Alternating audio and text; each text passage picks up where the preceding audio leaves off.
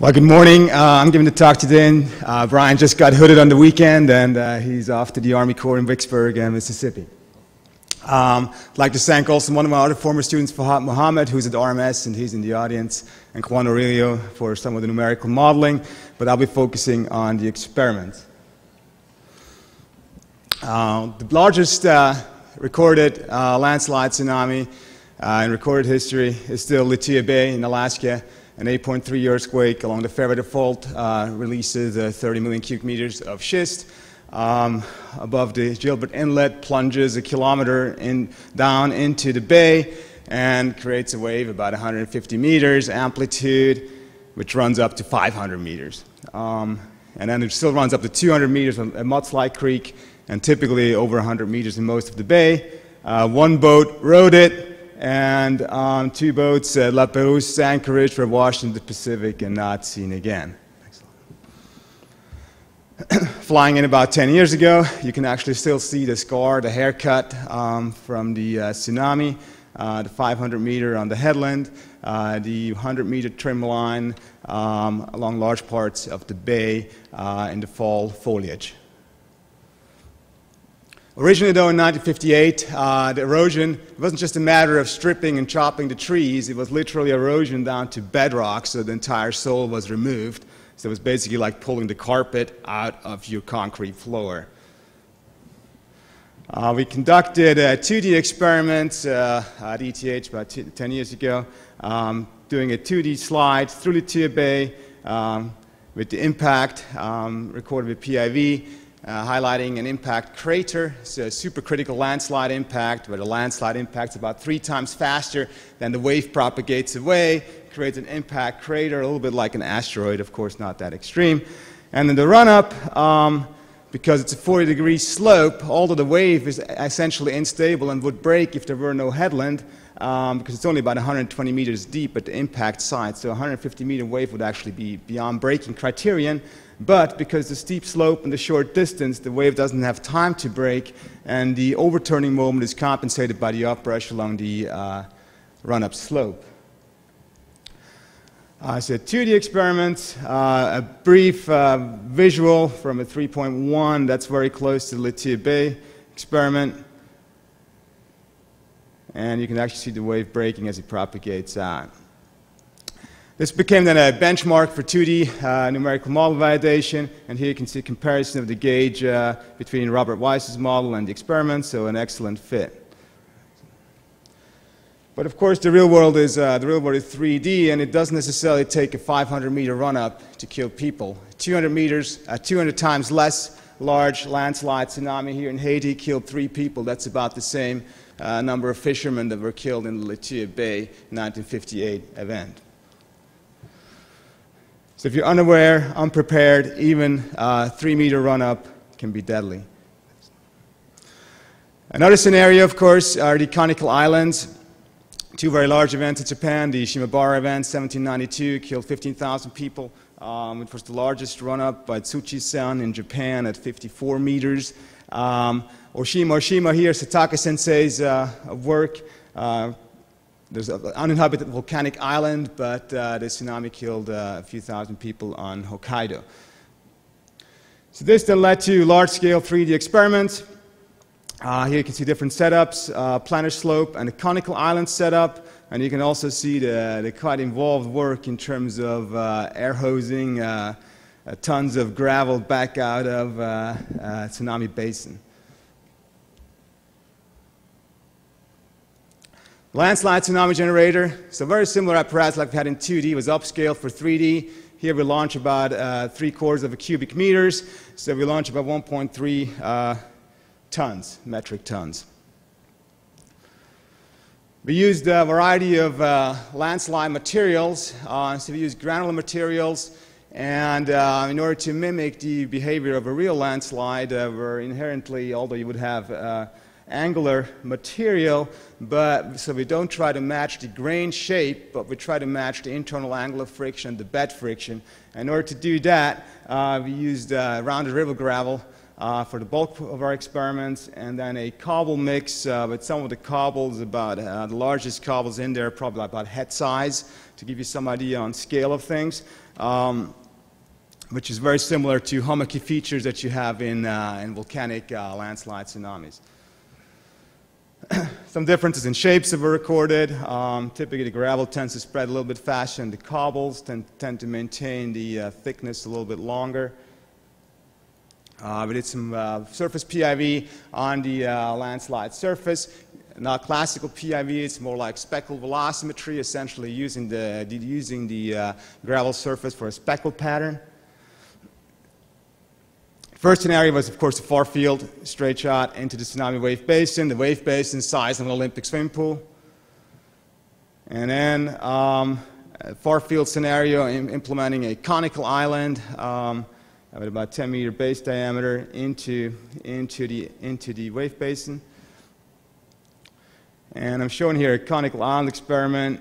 You see the landslide impact. And you can see the edge waves propagating around the island and colliding on the back side. And there's a variety of high points along the way. There's, of course, one on the impact side and one laterally to the side of the impact side. It's an underwater view of the landslide going down to the basin floor. And, of course, being granular, it can propagate onto the basin floor. But, of course, the slope change will cause significant internal deformation, which dissipates a lot of energy. I see the wave propagating around the island.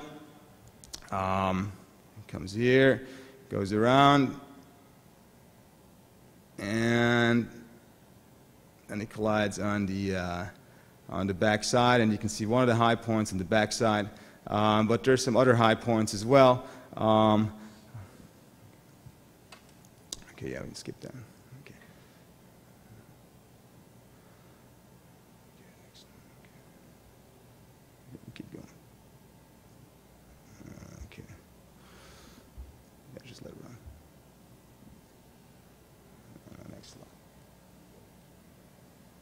So then the offshore propagating wave is the first thing we, of course, looked at, both for the planar and for the conical scenario. And as you would expect, there are some differences between the planar and the conical. But in the straight landslide direction, the difference is very small. There's a little bit of larger decay, as you would expect when you go convex in terms of radial dependency. Next slide. See the impact displaced in the water, and then you can see the collapse of the drawdown, the run-up, and the lateral wave generation. In terms of terminology, so you have the first, second, and third wave crests, essentially primarily parts of the wave train that were analyzed. Just to give you some idea here for one example, this is from Fahad's work, planar case, straightforward in the straightforward landslide axis wave propagation direction. You can see the dispersion of the wave train as the wave train stretches out over a very short distance, very short propagation distance.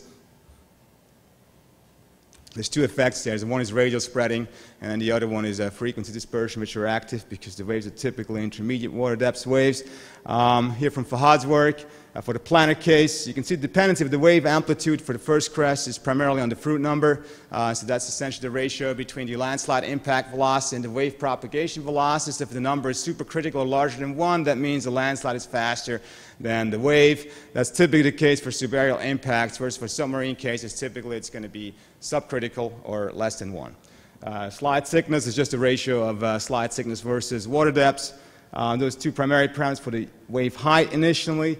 Then the other shape parameters, such as the widths and so forth, come in for the radial decay, the R over H function. The decay with distance, and then the radial decay with the cosine function. Next slide. Wave celerity.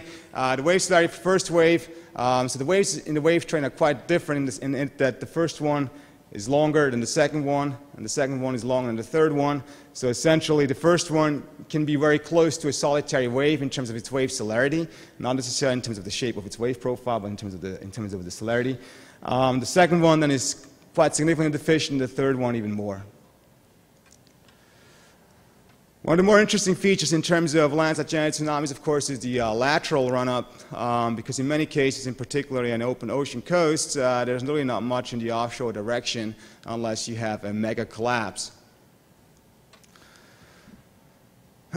So there's the run-up propagation laterally and around the island, and then there's the offshore run-up in the forward direction. So first, if you look laterally for a couple of scenarios here, and you can essentially, there's of course basically three maxima. So for the conical island and for planar cases, the first maximum, the largest run-up and the largest strata, is of course going to be at the impact side itself. But of course, if you're at the landslide impact side, then the landslide is going to take care of you, and you don't really have to worry about the run-up. But then just to the side of that, there's a second maximum, and then a third maximum at 180 degrees halfway around the island. And you can see here the characteristic run-up envelope on the back of the island. Edge wave dispersion. So looked at a couple of edge wave dispersion relationships, and it turns out that both for the planar and the conical case, Ursul's Theros order actually works perfectly fine. There's really no real improvement by going to higher order relationships such as Smith and Spring. So Ursul zeroth order actually works very well. Okay, then we looked at some real-world scenarios. Well, this is a scenario here. A landslide I once climbed about 7 years ago. I thought it might have taken off by now, but it's been creeping since. There's a 1,000-meter drop, 1 kilometer drop. A cruise ship down there on a good day. There are 3 cruise ships in there, right in their line of fire. This could be a 100-meter plus tsunami here. So when I was up there, this was sort of the inspiration to sort of try to put some of these scenarios into the wave basin. And you can see here a fjord scaled down into a wave basin. And then we moved the offshore side, the offshore headland part of the fjord, different locations. If you look at the opposing hill slope run-up, one of the aspects really interesting was that what worked very well in 2D actually really works pretty well in 3D as well. So up to 45 degrees, we can actually still use 2 very well-established relationships. There are the experiments at Vicksburg's Army Corps by Hall and Watts more than 50 years ago, 60 years ago. And then, of course, the famed solution by Kostas and Alakis for the solitary wave run-up. And if we do this with all the run-up up to 45-degree incidence, then actually, due to refraction of the incoming wave, we get an excellent match for 3D, even up to 45 degrees with 2D solutions. Okay, then of course comes the time to try and find some real-world cases, and there are only very few good cases out there. One of the recent events is the Chehalis Lake in Canada, in British Columbia. Non-tectonic, non-earthquake triggered, just a landslide. But 3 million cubic meters, relatively small lake, but still more than 30 meters run-up, clean-cut, haircut along the lakeshore. And very good data collected in Canada, so LiDAR, bathymetry, and so forth. And so we looked, and there's also a field survey done. So we also looked at the data collected, and we tried to see if we take the equations that we have, taking the landslide, estimate the parameters, get the wave, figure out the run-up. Can we actually get close to the field survey data? And we actually get within about a 50% confidence interval for the forecasting of the run-up on the opposing shore, which was quite impressive. And then the last component of the project, by Juan Horrillo at Texas A&M, we've also ran some more complicated scenarios, like here, a headland-shaped impact site where part of the energy leaks out into the basin and part of the energy gets trapped, like in the fjord. And some of these scenarios are now serving as a benchmark for numerical models. And you can see here Juan's model and the commercial model and lab experiment in comparison. And with that, well, in total, it's more than 200 experiments done in 3 phases. We've concluded predictive equations for tsunami heights, periods, celerities, and all kinds of things, run-up as well. practical applications, for rapid hazard assessment, and then, of course, for benchmarking of numerical models.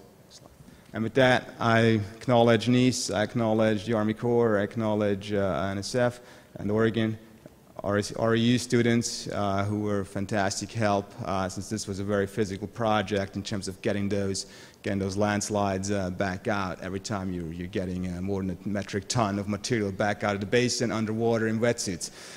Thank you.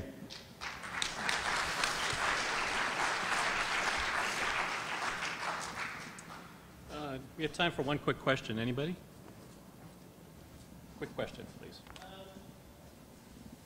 Please repeat it, too.